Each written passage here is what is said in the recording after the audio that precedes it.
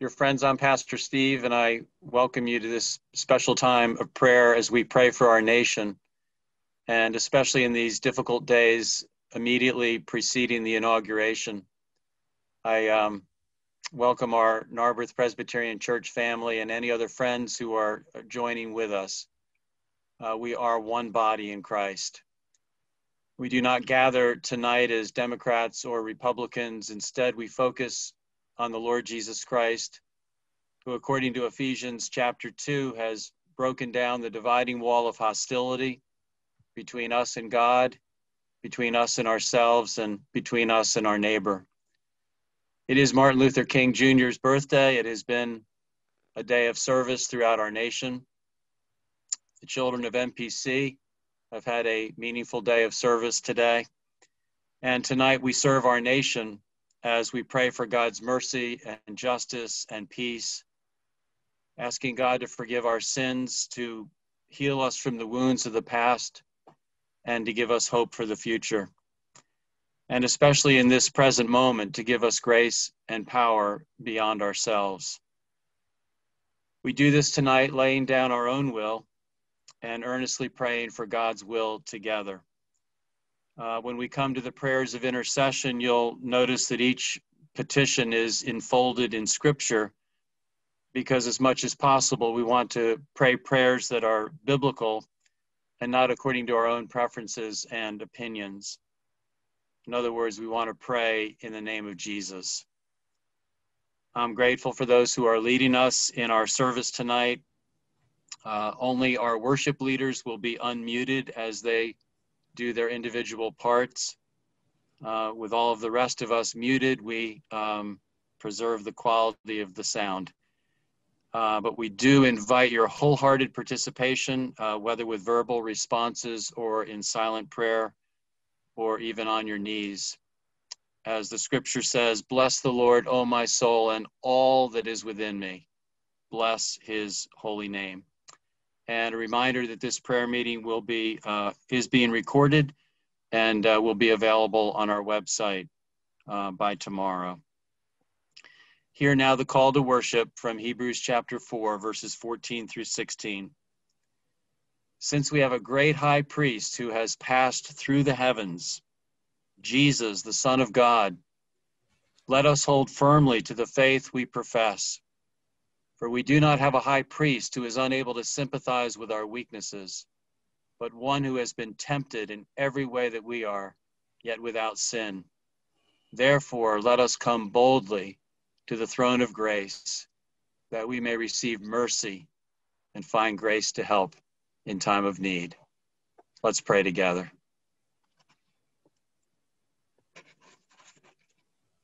Gracious God, we thank you. How good and how pleasant it is when brothers and sisters live together in unity. Lord, we are aware of human differences among us, but tonight we pray in the mighty name of Jesus and in the bond of his love, that we may rise above our differences and that we may pray together as one united body on behalf of our nation. We confess that we feel the weight of our sin and our frailty and our brokenness. Help us to turn away from all that is not pleasing to you. We confess that we feel the weight of fear and anxiety, but especially we confess that you are God, that you are our refuge and our strength, a very present help in time of trouble, and therefore we will not fear. Help us to be still and to know that you are God. We declare that the battle belongs to the Lord. Our hope and our trust is in you. Dear Father, have mercy, we pray. We pray in the strong name of Jesus and in the power of the Holy Spirit. Amen.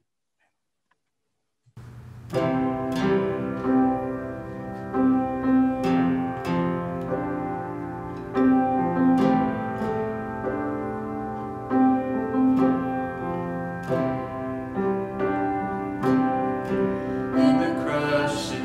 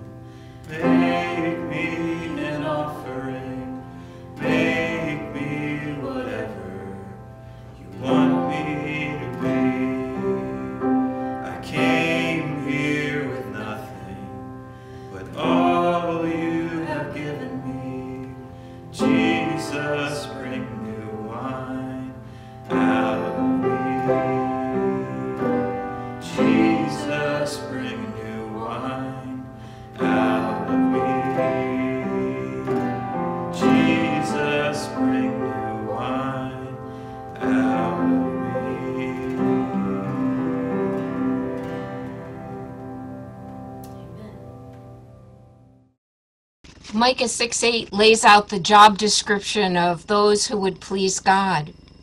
What does God require of you, of me? To do good, to love mercy, and to walk humbly with God. We know that in these difficult times, we have failed not only to do these things, but sometimes even to want to do good, show mercy, and embody humility. And in Matthew 5:13 through 16, Jesus warns and challenges his disciples, saying, "You're the salt of the earth, but if the salt loses its saltiness, how can it be made salty again? It's no longer good for anything except to be thrown out and trampled underfoot. Y'all are the light of the world. A town built on a hill cannot be hidden. Neither do people light a lamp and put it under a bowl. Instead, they put it on its stand, and it gives light to everyone in the house. In the same way, let your light shine before others, that they may see your good deeds and glorify your Father in heaven." We've sometimes tried, but not always succeeded in being God's salt and light in this time of trouble. And so Leviticus 5:5 says that when anyone becomes aware that they're guilty in any way, they must confess to God in what way they have sinned when they seek God's forgiveness. With this in mind, knowing that we failed to live according to God's intentions over the course of the last year, and in this momentous, nerve-wracking week of personal and national change and challenge, let's join in our prayer of confession. When I pause, you may pray the words on the screen. Following our time of shared confession, there will be about a minute for more personalized silent prayer, when you can bring your own particular need for forgiveness before God's throne of grace. So let's go to the Lord in our prayer of confession. Almighty God, you alone are good and holy, and we confess that our lives fall far short of your glory. We need your forgiveness and your power in our lives to purify us and make us humbly brave disciples, unafraid to do good, and genuine in showing mercy. Dear Father, we do not ask you to keep us safe, but to keep us faithful to you, so that we may follow and become like Jesus, who, though tempted in all the ways we are, remained faithful to you. And so we ask you, merciful God, to hear our hearts as we confess our sin and our need of your deliverance. From lack of reverence for truth and beauty, from a calculating or sentimental mind, from going along with mean and ugly things. O God, deliver us. From cowardice that dares not face truth, laziness content with half-truth, or arrogance that thinks we know it all. O God, deliver us. From artificial life and worship, from all that is hollow or insincere. O God, deliver us. From trite ideals and cheap pleasures, from mistaking vulgarity for humor. O God, deliver us. From being dull, pompous, or rude, from putting down our neighbors. O God, deliver us. From cynicism about others, from judgmentalism or cruel indifference. O God, deliver us. From satisfaction with things as they are, in ourselves, in our families, in the church, or in the wider world, from failing to share your indignation about injustice. O God, deliver us. From selfishness, self-indulgence, or self-pity. O God, deliver us. From token concern for the poor, for lonely or loveless people, from confusing faith with good feeling, or love with wanting to be loved. O God, deliver us. For everything in us that obscures your presence and hides your light, O God, forgive us. Through Jesus Christ our Lord. Amen. And now we will go to silent confession.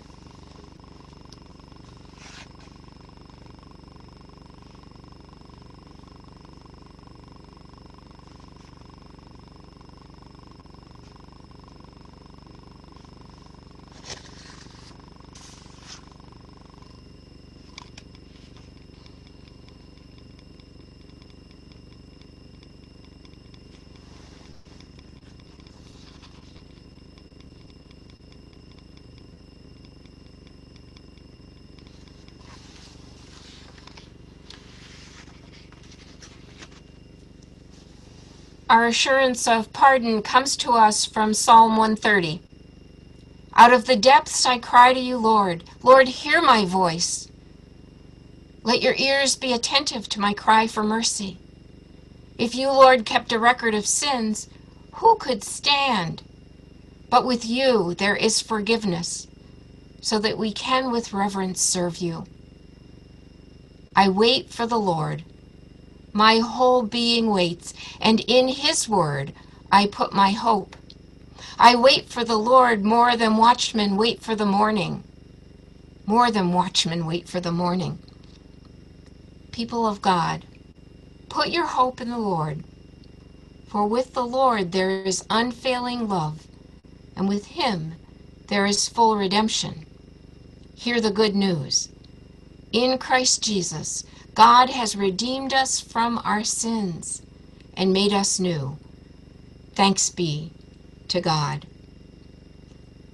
I'd like to invite you now to pass the peace by typing it in the chat feature at the bottom of your screen or with a friendly gesture from your box.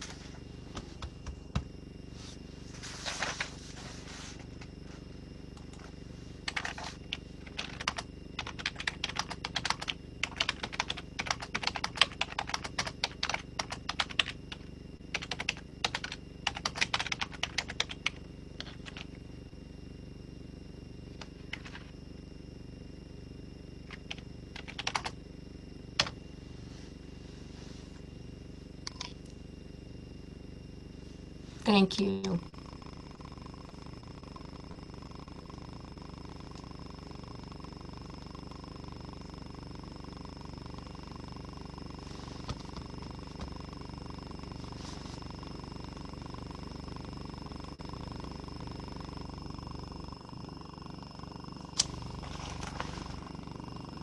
A reading from 1 Timothy chapter 2, verses 1 through 6, where Paul urges Timothy and us to pray for all people. I urge then, first of all, that petitions, prayers, intercession, and thanksgiving be made for all people, for kings and all those in authority, that we may live peaceful and quiet lives in all godliness and holiness. This is good and pleases God our Savior, who wants all people to be saved and to come to a knowledge of the truth.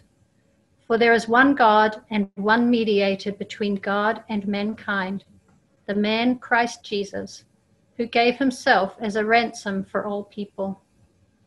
This has now been witnessed to at the proper time. This is the word of the Lord. Thanks be to God. Please join me in intercession for our nation, using the words of Scripture. As I finish each petition with, Lord, in your mercy, please respond, hear our prayer. Father God, we come to you because the people of this nation and everything in it belong to you. We pray that we and all believers would seek you in humility, and that you would bring healing to our nation.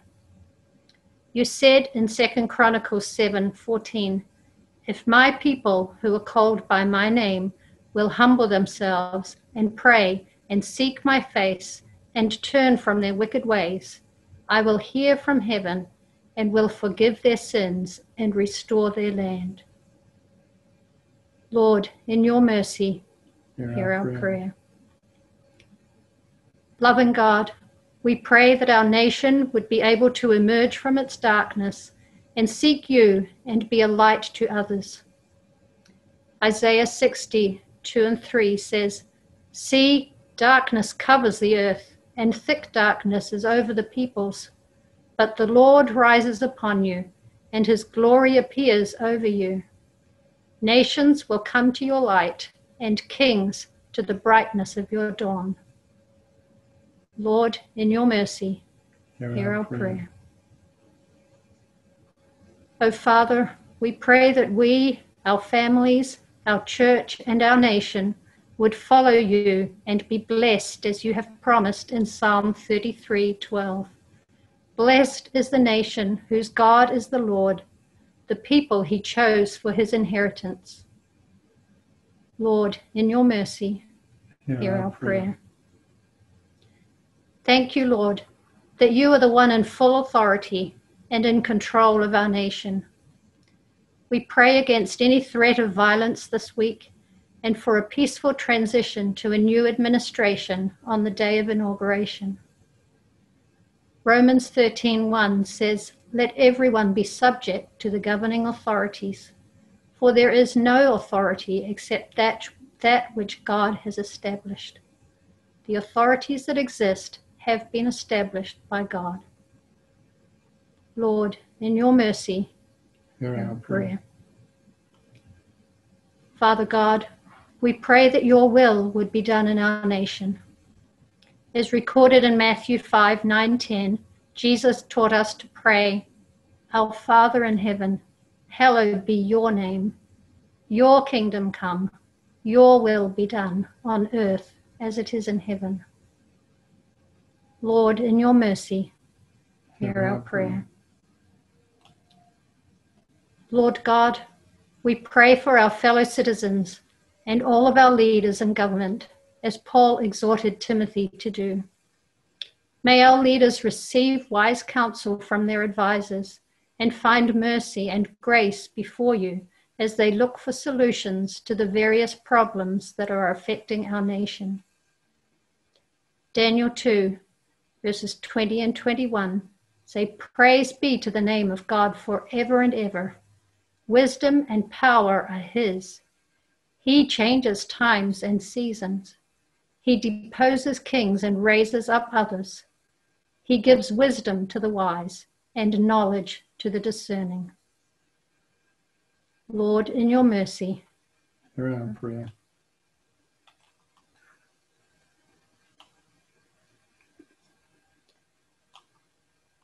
Holy God, we pray that our hearts and our nation would pursue righteousness rather than sin. Proverbs 14, verse 34 reminds us that righteousness exalts a nation, but sin is a reproach to any people. Lord, in your mercy, hear our prayer. Mighty God, we pray that the fear of the Lord and godly wisdom would drive our actions and our country. Proverbs 9, verse 10, "The fear of the Lord is the beginning of wisdom, and knowledge of the Holy One is understanding." Lord, in your mercy, hear our prayer. Loving Father, we pray that each of us in our great nation would show love toward one another as you demonstrated for us through Christ. We pray that each of our words would be loving towards others and line up with your word. 1 Corinthians 13, verses 4-7 teach us that love is patient, love is kind. It does not envy, it does not boast, it is not proud. It does not dishonor others. It is not self-seeking.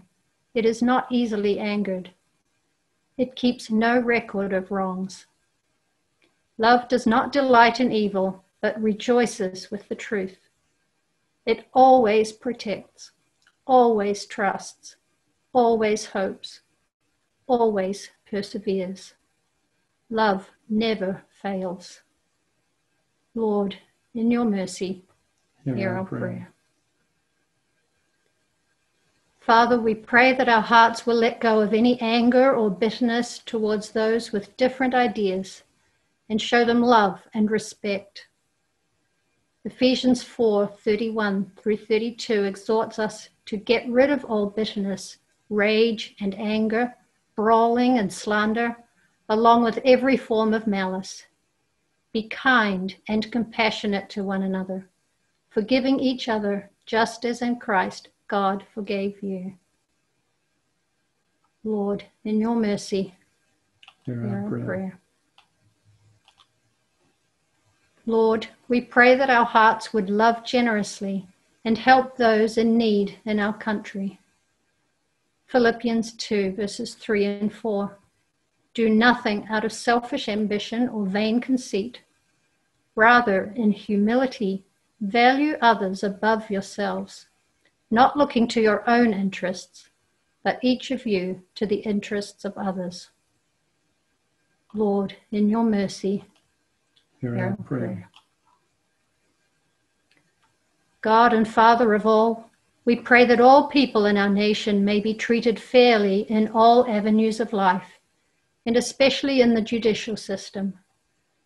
We ask that you raise up judges with high principles who will bring justice to all who come before them. We pray for an end to all racial discrimination and a change to the systems that perpetuate it. Amos 5, verse 15 says, hate evil, love good, maintain justice in the courts. Lord, in your mercy, Hear our prayer.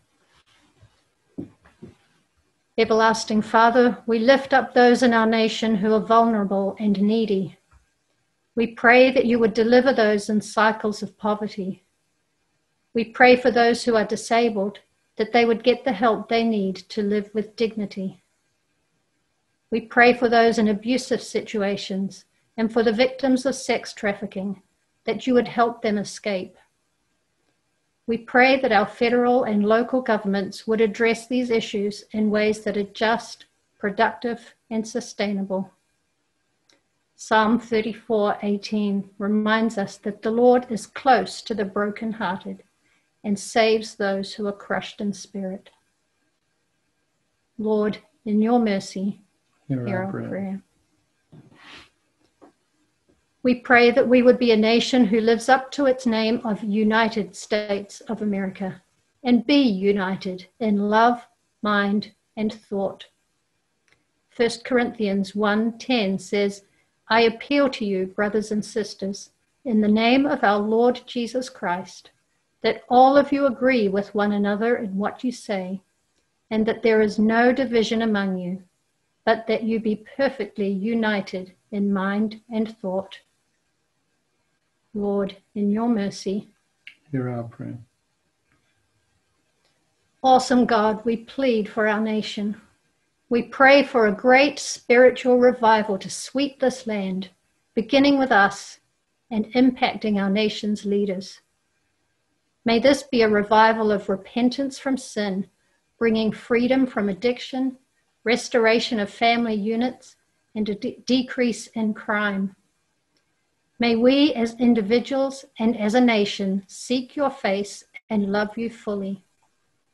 From Deuteronomy 4:29, if you seek the Lord your God, you will find him if you seek him with all your heart and with all your soul. Lord, in your mercy, hear our prayer. Almighty God, we ask that you would hear our prayers and move in mighty ways in our nation. We beseech you, as Daniel did and recorded in Daniel 9:19. We do not make requests of you because we are righteous, but because of your great mercy. Lord, listen. Lord, forgive. Lord, hear and act. For your sake, my God, do not delay, because your nation and your people bear your name. We pray all these things with hope in the precious name of your Son, our Savior, Jesus Christ. Amen. Amen. I'd like you to invite all of you to join me now in the responsive scripture reading from Romans 12, and I will begin. Love must be sincere. Hate what is evil. Cling to what is good. Be devoted to one another in love. Honor one another above yourselves. Never be lacking in zeal, but keep your spiritual fervor, serving the Lord. Be joyful in hope, patient in affliction, faithful in prayer.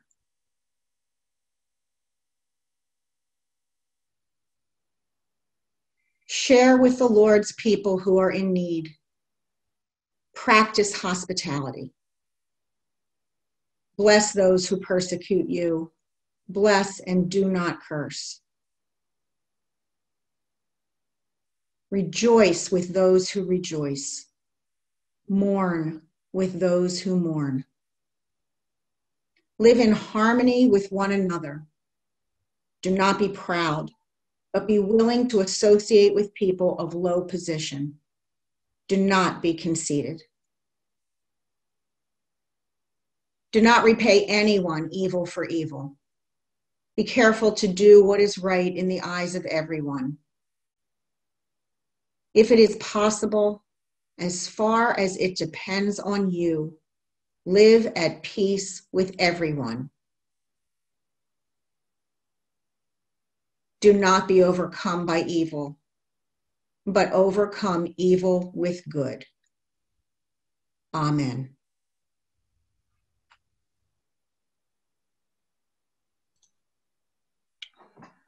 I invite you to pray with me, offering to God thanksgiving and rededicating ourselves to Him in this still new year and this new season of life. Let us pray.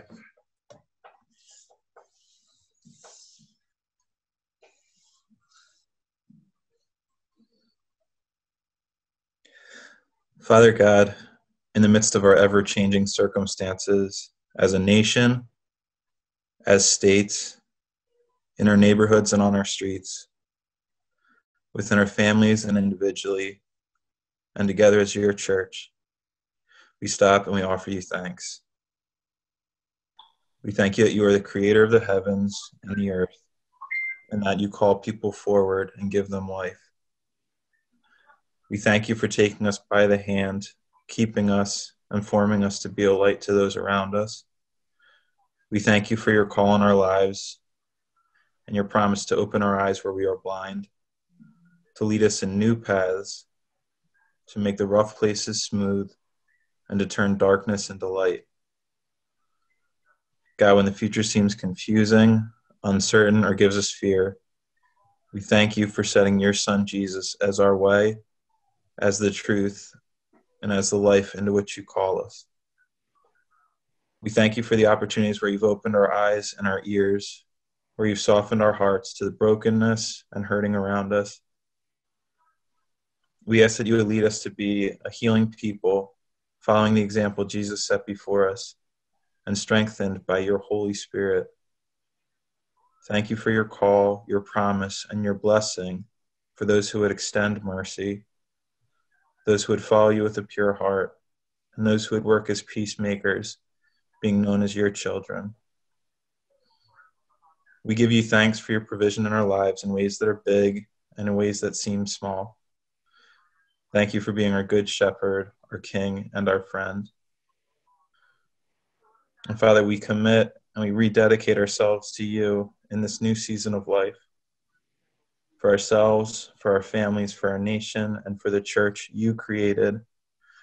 We ask that you would give us faithfulness to your call in our lives, in all the specific, varied, and creative ways that you allow us to be your people. We pray that you would unify us in your Holy Spirit as your church to follow the call you have placed before us. As we rededicate ourselves to you for this new season, we respond to the question and call you gave to Joshua. Have I not commanded you? Be strong and courageous. Do not be afraid. Do not be discouraged. For the Lord your God will be with you wherever you go. We give you thanks for your call in our lives, and we rededicate ourselves to you for this new season in the strength, courage, creativity, and wisdom you provide. In Jesus' name, amen.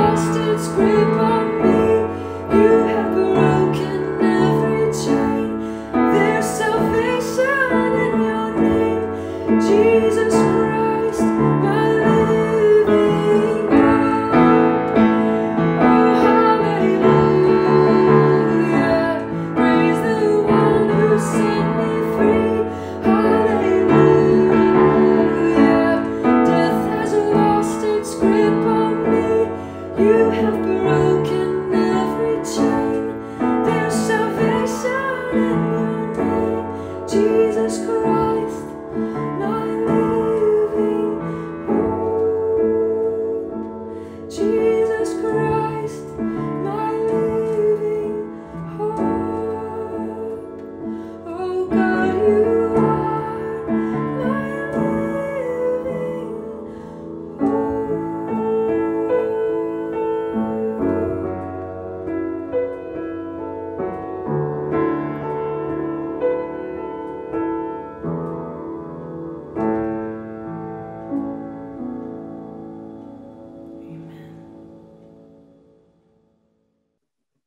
grateful for that inspiring song and message.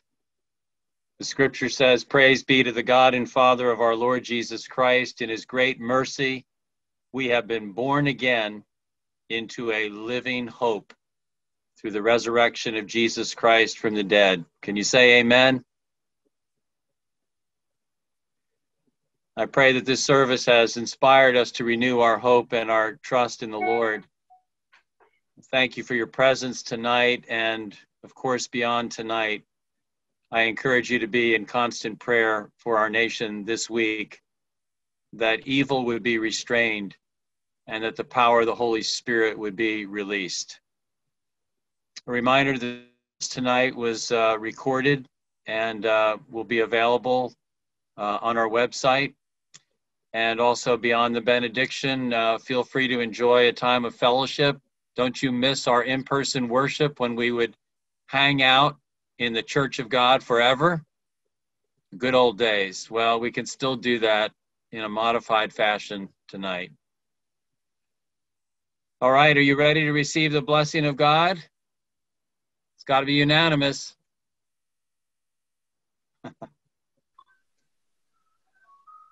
I want to remind you of who you are in Christ. You are a chosen people, a royal priesthood, a holy nation. You are a people belonging to God, that you may declare the praises of him who called you out of darkness and into his marvelous light.